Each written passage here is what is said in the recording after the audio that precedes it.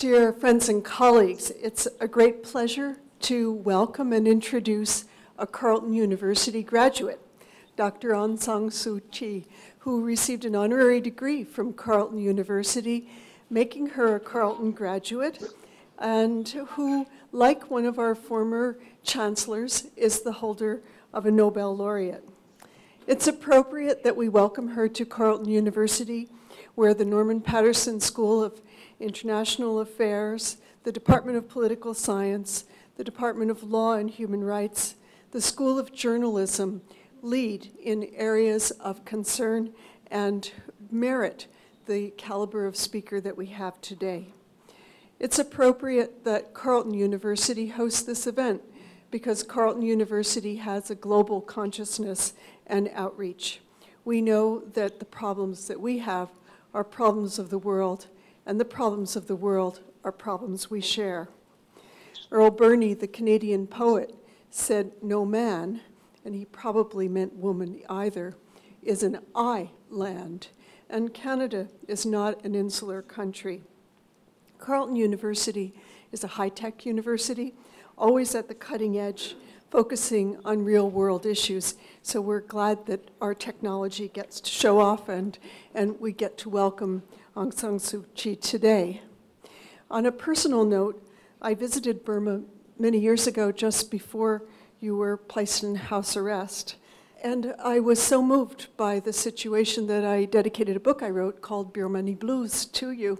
And I was really warmed by the fact that I understood you were learning French to keep your mind busy. And so I sent you several volumes, and I understand that you didn't get them. And I sent them later to your husband, who wrote me a lovely letter thanking me and assuring me that you probably would never see them. So my privilege of seeing you today is doubly sweet. It's now my pleasure to welcome our moderator for the day, Evan Solomon, anchor of CBC News Network's Power and Politics, CBC Radio 1's show, The House. He's had a career of many important programs. He has covered world events of great import. He has interviewed international figures. So it is very appropriate that he come today to welcome our guest and to moderate our session. Thank you very much, Doctor, for coming. Thank you, Evan, for moderating the event. Thank you. Thank you very much. It's a great pleasure to be here. It's a great honor to be here. Dr. Suu Kyi, it's a great honor to have you here for the first time doing something like this in Canada with Canadian students and with journalists. It's a great pleasure, and it's long overdue. I do just quickly also want to thank Tin Maung Chu, the Executive Director of the Canadian Friends of Burma, as well, for organizing this, which is extraordinary work they've been doing in spearheading this event. And I want to thank Carleton, of course, for doing this as well. Let's start. Aung San Suu Kyi, or Da Suu Kyi as you're called by many, many people. Again, a great pleasure to be here. Before I start with some questions, can you give us some opening remarks, perhaps, about the current state of the situation in Burma? As people know, by-elections coming, and your current the news about your ability to campaign. Could you give us some opening remarks, perhaps? Thank you. At the moment, everybody is very interested in what is going on in Burma. Some are a little bit too optimistic about the situation. We are cautiously optimistic. We are at the beginning of a road. Whether we shall be able to get onto it is another matter altogether. We are trying to get onto the road to genuine democratization. And the coming by-elections will give us some indication as to how far we shall be able to travel. At the moment, we have some problems with regard to our election campaign. Everything is not as you might expect it to be in a truly democratic society. But then, of course, we all know that we are not yet a truly democratic society. But on the other hand, compared to what it was like a year ago, 2 years ago, it is very, very different. I am able to travel freely around the country, and even if sometimes we meet with a few obstacles with regard to our election campaign. I'm able to meet the public. We are able to communicate with one another.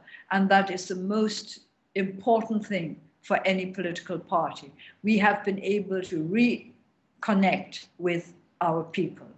And that is the great difference for us. Tell us a bit about this nominal civilian government there, backed by the military, different than the military junta government. What kind of controls are they exerting?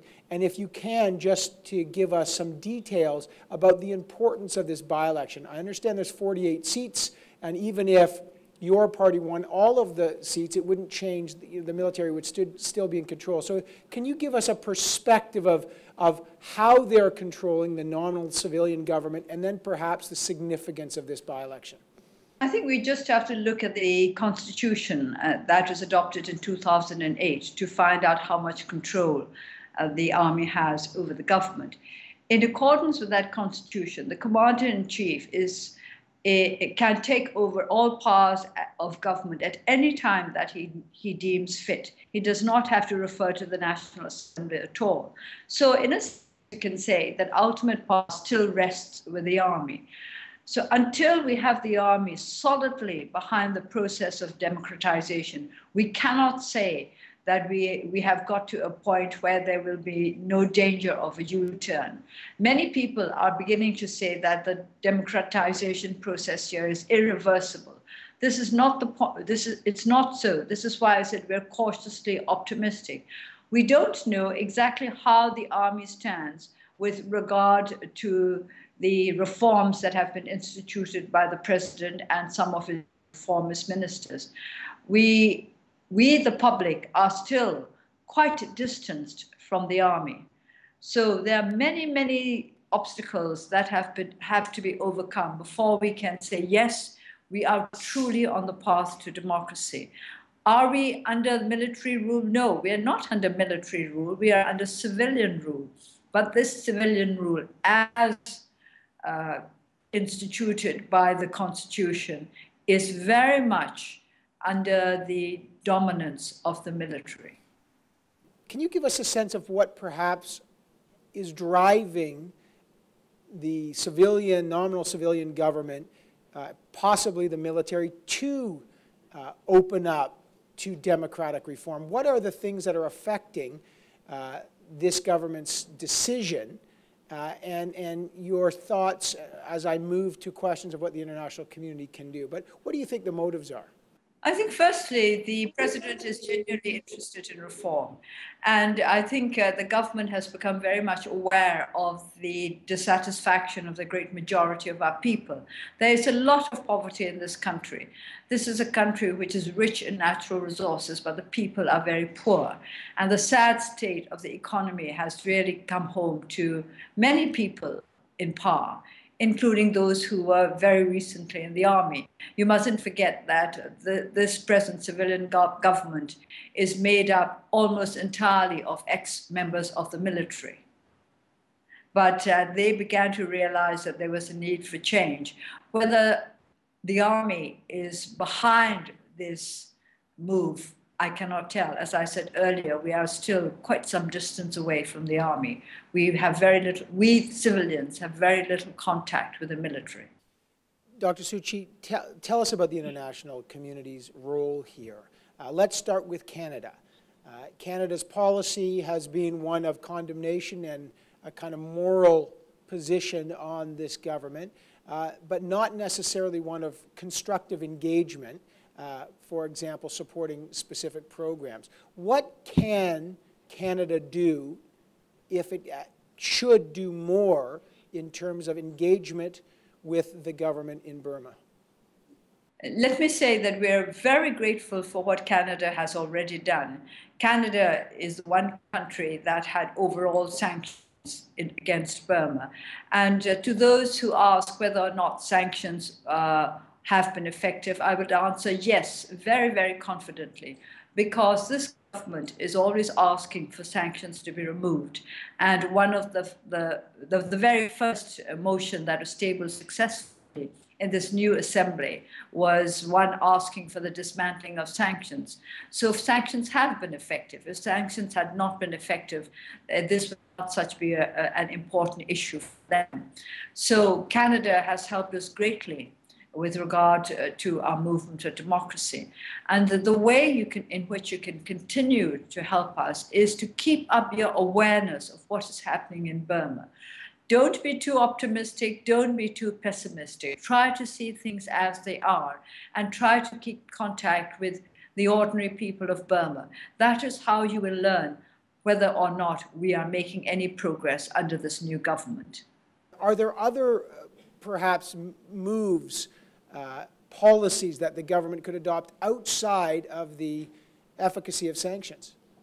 Well, I'll answer those questions after the elections, because a lot depends on how the elections go and how free and fair the run up to the elections are and how things go after the elections. Don't forget that in 1990, we had elections which were considered free and fair by the whole world. And after that, nothing happened. That is to say, although my party won over 80% of the seats in the National Assembly, Parliament was never convened, and we just ended up by having to face a lot of oppression. Many of our members, including our elected MPs, were thrown into prison or hounded out of the country. So we must wait until after the elections to find out whether or not there have been real changes. And depending on these changes, there should be suitable changes in policy. I wonder, on a wider scale, you've become a global symbol of peaceful resistance. Here we are witnessing events in Syria, where the people are rising up, and it's a very bloody resistance. You've seen and talked about, and I know watched closely the Arab Spring. In some countries, it's functioned differently. How do you reconcile resistance, for example, what's happening in Syria, with what's happening in your country of Burma? Each country is different, and the circumstances in each country are different. In 1988, we had a national uprising for democracy, and although the people were not violent, we were put down in a very, very violent way by the military government. So each country is different. The people of Burma did not react in the way in which the people of Syria did, which is not to say that I think that we were wrong or that the Syrians were right or that we were right and they were wrong. I think each country copes with the situation it has to face in its own way. But I think that a peaceful resistance, a peaceful revolution is best all around, because although it might take us longer to get to our goal, the wounds are not so great. And I believe that when change comes about through violence and through bloodshed, there are deep, deep wounds which take a long time to heal, and these wounds become tremendous obstacles in the way of genuine democratization. Tell me about the role of the international community. We're watching it around the world, as you say, the different situations. You met with Hillary Clinton.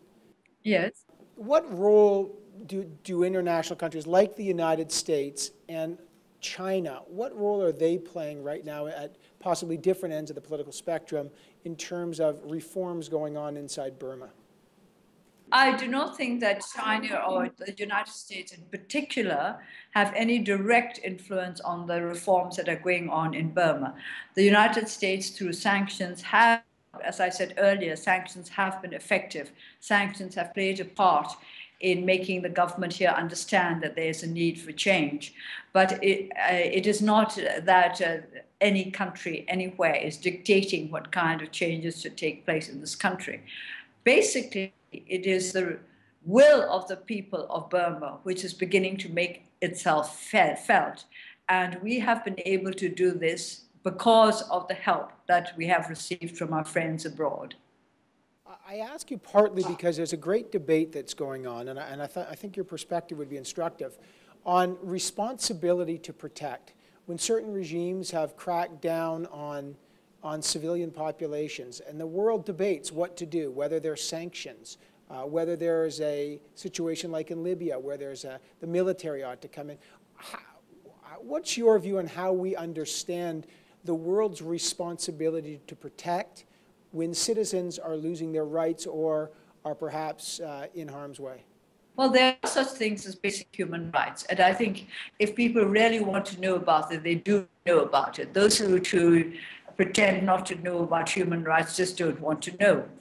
And this goes back to what I said earlier. Awareness is so important. You have to be aware of what is going on in a country if you want to help it, if you want to know when we should try to help. I do think that everybody all over the world has a responsibility to try to promote human rights anywhere on this globe. My name is Richard Weeks. I'm a co-founder of Canadian Friends of Burma. I've just returned from a 4-week visit to Burma. And I was struck by the sense of hope and new opportunity that one feels there. And also encouraged by the number of new ceasefire agreements that have been signed, particularly with the Karen. I also had an opportunity to spend some days in Kachin State, where I observed the distressing consequences of a breakdown in a ceasefire agreement that was in place for 17 years until June last year. And I think one of the things one observes is that the real underlying issues were not dealt with beyond the ceasefire. So I wanted to ask you what your hopes, plans, vision is for addressing this whole underlying issue of the ethnic minorities, perhaps in a way that could give some hope as that meeting with your father in 1947, when the ethnic minorities agreed on what terms they would enter the Union.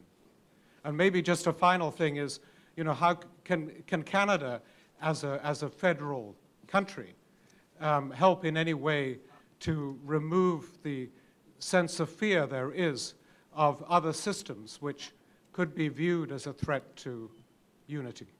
Well, you're quite right about saying that that ceasefires do not necessarily lead to a peaceful settlement. The ceasefires are only the very first step. And although they have achieved ceasefires in some parts of the country, as you pointed out, hostilities are still going on in the Kachin State. If we want to bring peace to this country, we'll have to do it through negotiation and political settlement based on the Panglong spirit. This is what all the ethnic nationalities want. And we have to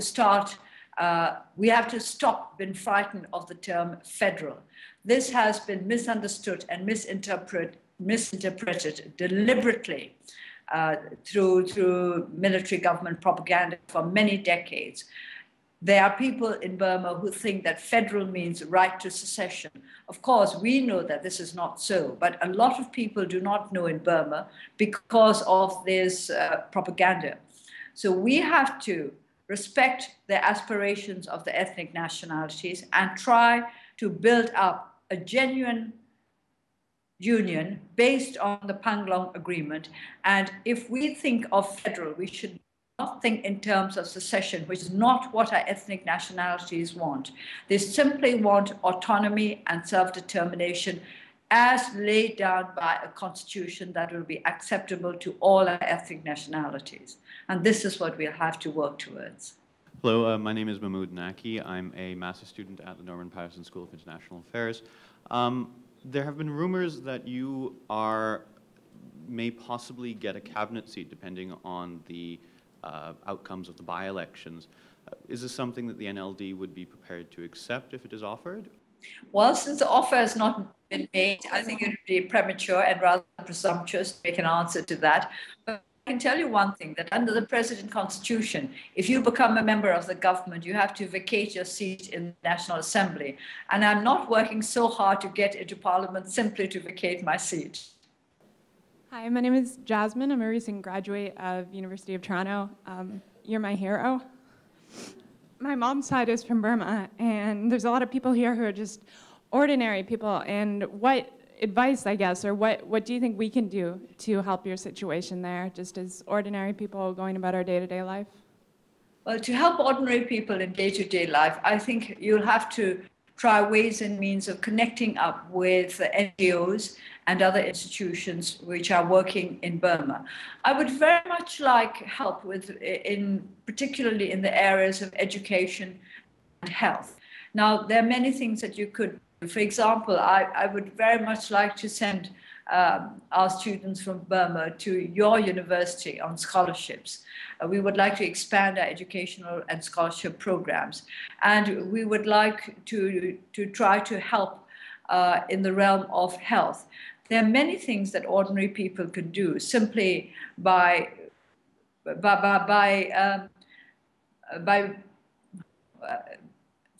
I'm trying to find the right word. Well, if you could send us medicines, for example, by just donating some money to the right institutions. But the first thing you must do is to get in touch with organizations already working in Burma to find out what they are doing and whether you would be interested in promoting their activities. Because you have family connection here, can you just give us when you first heard about Aung San Suu Kyi, any of just from your past, how you grew up with her role in your life? Just very quickly. I didn't really know too much about it. My grandparents speak Burmese. They came here 40, 50 years ago. There was a Burmese language school being offered here when I was a student in high school. So I attended, and from there, a lot of recent immigrants trying to learn English, I was helping out and connection to the Canadian Friends of Burma from there. And ever since then, I've been trying to do what I can. I host a talk show, and we'll put you on. Hello. My name is Ji-young, and I came to Korea last year from South Korea. And I had many Burmese political refugee friends working for the democracy in Burma and Korea at the same time in Korea. And after I got to know about today's talk, yesterday I was talking to my Burmese political activists who are working in Korea now for more than 20 years after that 1988 democratic movement. And they were, as you said, they were also very much optimistic and at the same time very much pessimistic about that incoming this election. But at the same time, since they've been away from Burma for more than 20 years as a political activist, they really wanted to, I was feeling that they really wanted to go back to Burma. So my question would be, how do you see the role of political refugee or political activists who are not inside Burma now, but in outside, and about this incoming election? How do you see their role, and also at the same time the activists who are working with them? Well, with regard to the coming by-elections, there isn't that much time left. So if the activists abroad would like to be involved, which they can be through the internet and in other ways, just by observing the situation and by seeing whether the process towards the elections is free and fair. But if you're talking about the long term after the elections, I think they'll have to wait to find out for themselves whether the situation is such that they could return to Burma and work as they would wish to here. I don't think political activists want to be political activists forever. I think they just want to work for democracy until democracy is achieved. And once democracy has been achieved, there are many who I'm sure will want to come back to our country to contribute in different ways. Thank you, Evan, and thank you for joining us today, Ms. Suu Kyi. My name is Sid Rashid. I'm a member of, actually an intern with the Nobel Women's Initiative, for whom you're an honorary laureate and for whom we strongly support. We strongly support your struggle.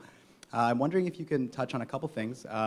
Maybe one, if you can give your thoughts, maybe on the new president, carefully, of course, whether it seems as though he may be open to more liberal changes. And two, with the upcoming election, I'm wondering if maybe you can touch on some short-term goals your movement has. Thank you. Well, with regard to the president, I do believe that he's sincere about wanting reform and that he will try his best. But as I said earlier, a lot depends on what the position of the army is.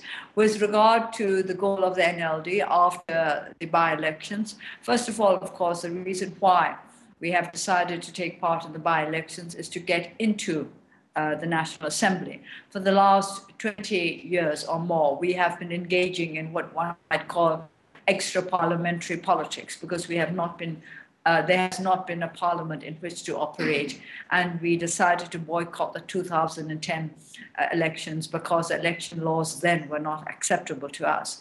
Since the laws have been changed, we decided to contest elections, and by doing so, we will be expanding our activities into Parliament, and we shall try to bring about essential legislation that will help to establish rule of law, to bring about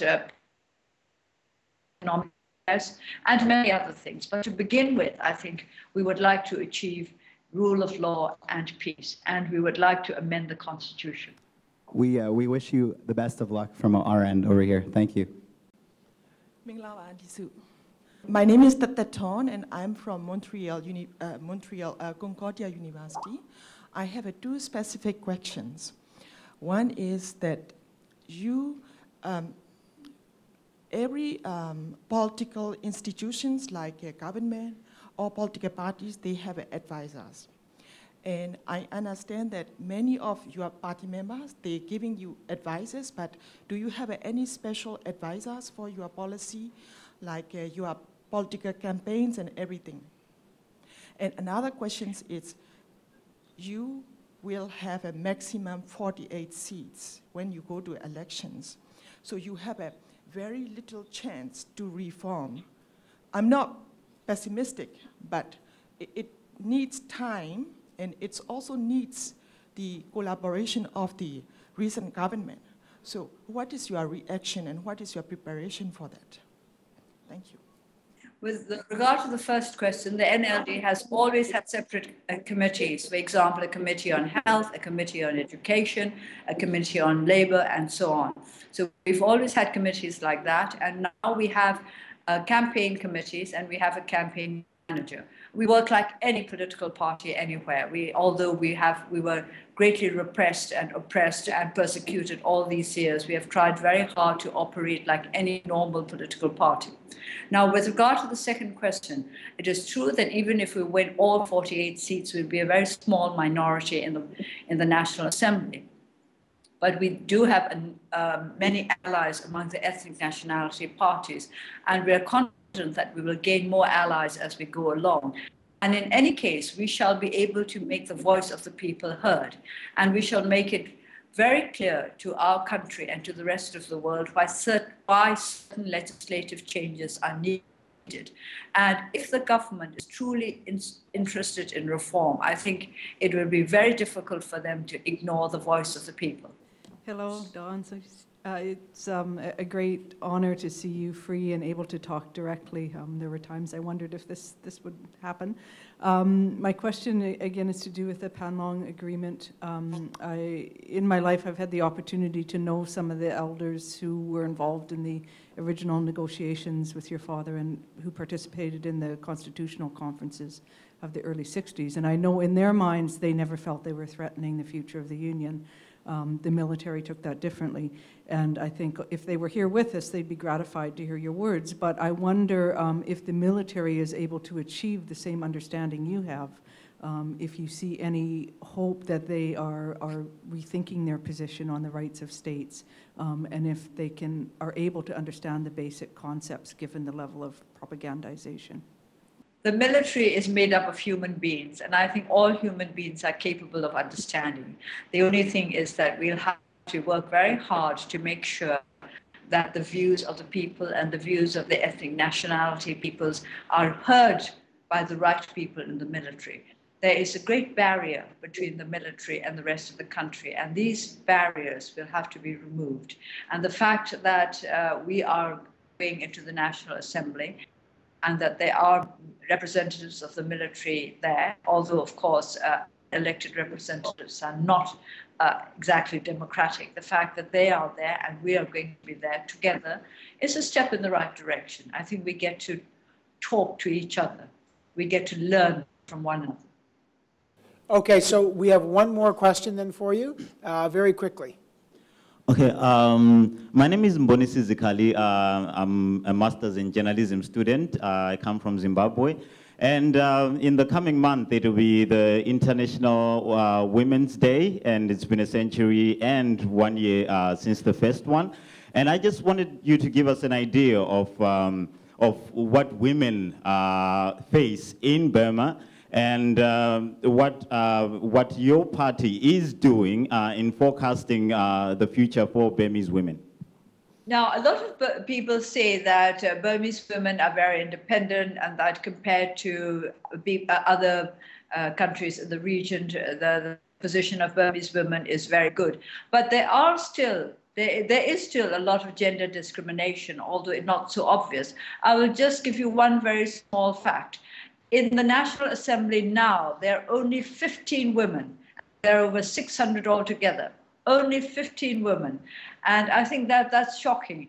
Now, we are fielding 13 women in the coming by-elections, which is not really to my satisfaction.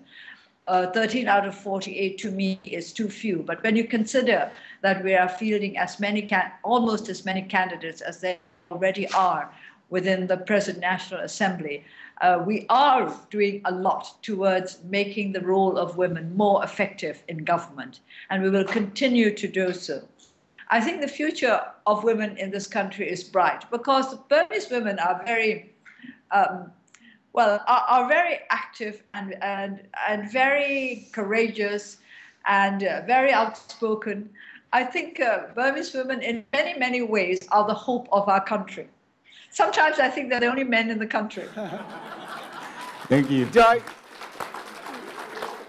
Suu Kyi, I know your time is out. There's more people that would like to ask questions. On my behalf, I'd like to thank you.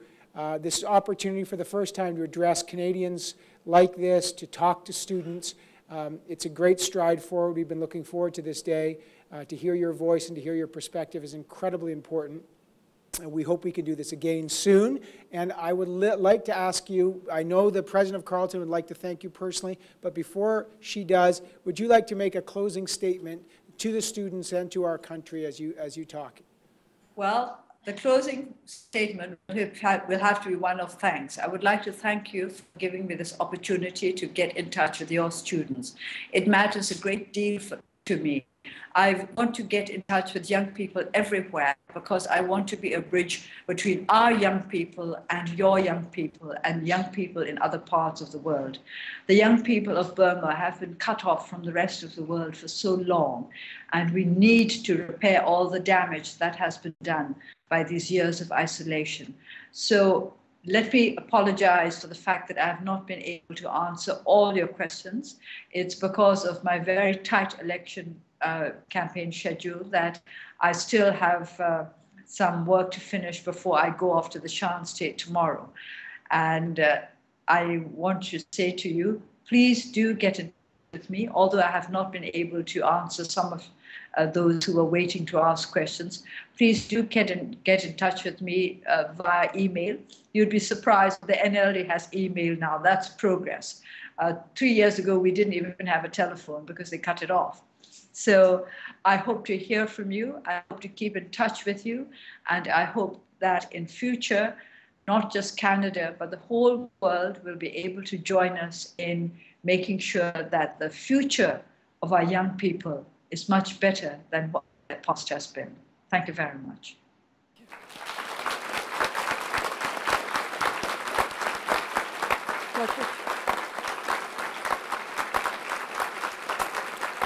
I think you're getting a standing ovation here.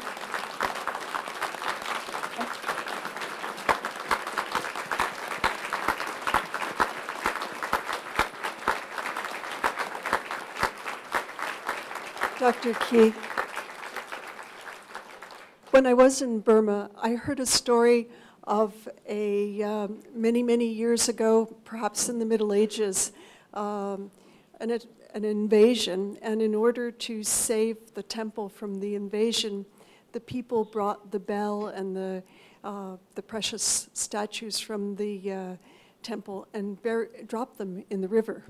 So the bell was there, but it was a symbol, and in a sense, your voice is a voice that has never been silenced, despite the fact that you were imprisoned. And we appreciate hearing that crystal clear bell.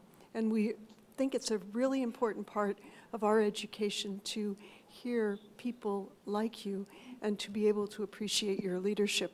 I thank all the students for their wonderful questions. I thank the staff for organizing this. I thank the Friends of Burma. And I thank especially Evan, our wonderful host. Thank you all very, very much. Thank you, President. And Dr. Suu Kyi, I'd like to invite up Tin Maung Tu, who is the Executive Director of the Canadian Friends of Burma, who's done extraordinary work, just to say a word. Of course, I know he wants to, and he very much deserves to. Come on.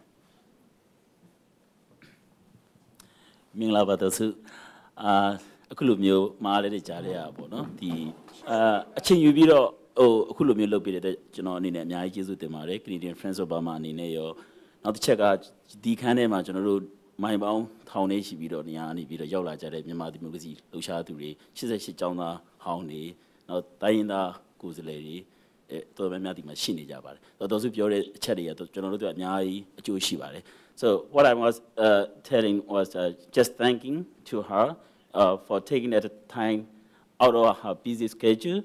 And I also would like to thank Carleton University to jointly hosting this live conversation with Aung San Suu Kyi. And Carleton University is quite supported on Burma issue since early 1990s. The pre-Burma campaign movement, especially the passive vehicle campaign actually started from this campus. I just want to let you know. Thank you very much.